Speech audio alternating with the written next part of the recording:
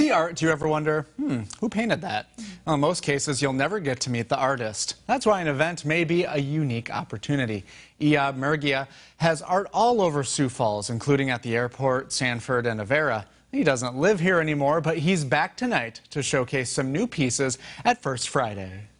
It takes a combination of things to complete just one painting. I'm mixing charcoal with black Indian ink. Just like the abstracts on the canvas, Mergia's inspiration comes from a lot of different sources: books, music, movies, culture, and the things that make up everyday life. Sometimes I don't have an idea, but I like to paint paintings. Mergia is from Ethiopia, but became a fixture in the local art community.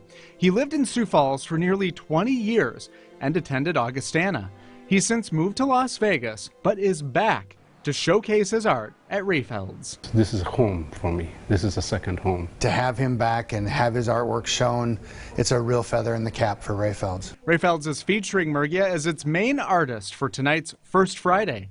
You have the chance to see his creations he made for the event and actually get to meet him in person. People love to be able to talk to the artist, to be able to think of what's going on when they're making the artwork, to get inside their head a little bit, and to truly just interact with the artist is a special thing. Mergia may be the star of the show, but he's a pretty big fan of his creative peers here. I think there's so many good artists here. It's truly, I like the movement here. Just like his wonderfully eclectic paintings, every experience Mergia has had has helped color his worldview. Sioux Falls may be home, but he urges other artists to venture out, at least for a little bit. It's good to see something that's different. You know, our mind needs like a different thing too, right?